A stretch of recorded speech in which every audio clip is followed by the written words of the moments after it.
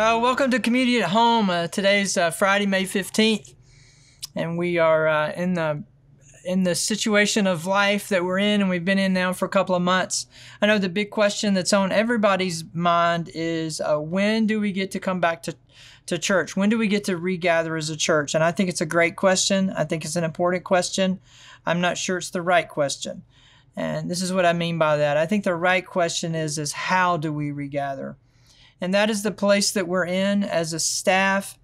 It's the place that we're in and trying to decide what is the best way for us to regather. There's still so many things that we don't know. There's so many unknowns. We don't know what we don't know what our governor's going to say. We don't know what parameters are going to be put on. We know that we're currently in phase 1 of the state's orders. It looks like phase 3 or phase 4 is when large gatherings of people are going to be allowed, and we don't know if that's phase 3 or phase 4, and we also don't know how long these phases are going to last. And so we know that this coming Sunday, May the 17th, we're having online services like we've been having. And then I would say after this point, it's really going to be week to week. We're looking at some ways to do this. We don't know what the guidelines are going to be, but if we're allowed to have community groups gather, then we're going to do that. And there's going to be times when I come to a community group and maybe give the sermon live to a specific community group. So if you're in a community group and you want to meet outside, or you want to, you're 10 or less and you want to do that, then let Cheryl know. And Cheryl will be contacting you. We've also talked about what that would look like when children are involved, to be able to bring somebody who will teach Sunday school lesson while the adults are doing their side of things. So we're looking at some things like that. What would it be like to have watch parties if we can have groups of 25 or less? Again, all of that's going to depend on the guidelines. If it comes out and it's a percentage of our thing, and we can have services, then we'll have services, and we'll let you know what those are going to be. The thing that you really need to know right now is on May 17th, this coming Sunday, it's going to be what it's been. And then stay tuned next week, because we'll see what May 24th is going to look like. I know you're watching the news. I know you're seeing things. I know you're looking around. There's some churches that are coming back. There's some churches that are not. I know in the state of California, according to the Christian Post, about 3,000 churches have formed a network, and they say they're coming back on May the 31st, regardless of what the government says. So we'll see. We're obviously closer than we've ever been. But here's really the thing that I want you to hear from me as your pastor. I want us to love each other. I want us to love each other. We're not going to agree on this. Okay, and we do not need to be divisive. And so the phrase for me, I like the way Joshua says it, the book of Joshua. He says, for me and my house, we're going to serve the Lord. So practice saying for me. For me, I feel more comfortable staying at home and doing online church until I know absolutely sure it's safe. For me, I'm ready to go back as soon as the door is open. For me. And let's not judge each other. Let's not make any proclamations to each other or any about each other. We're going to love each other, and we're going to support each other and be praying for us as a staff, and me as your pastor, to make the best decision that's going to be the best for everyone.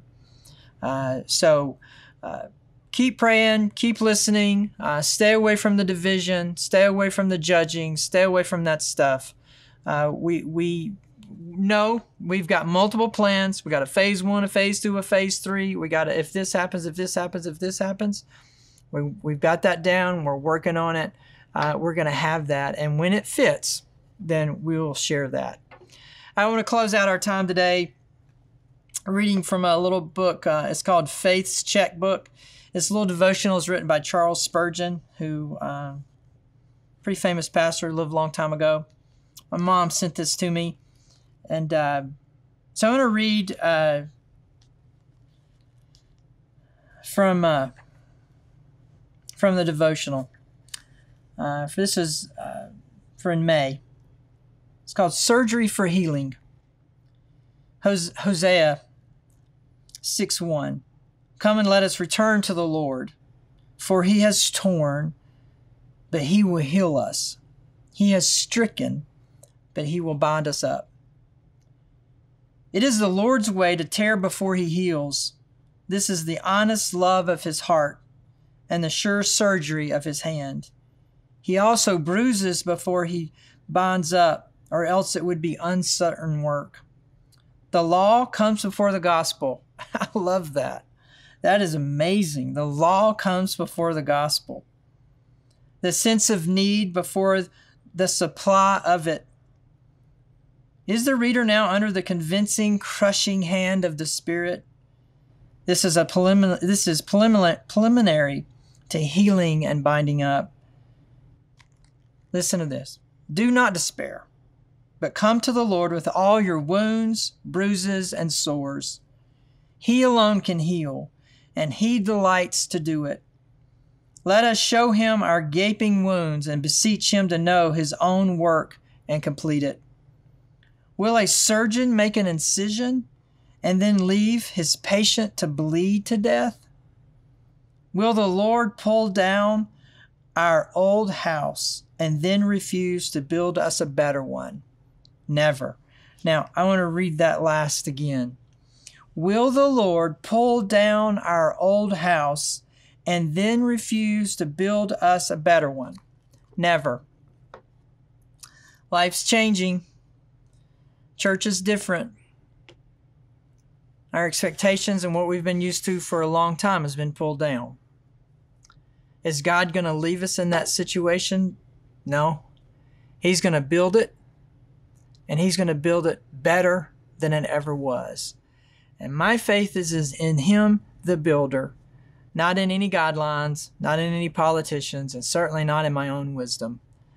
I'm going to trust him to build it, and we're going to be faithful to follow his leading. Stay strong. Hope to see you very soon.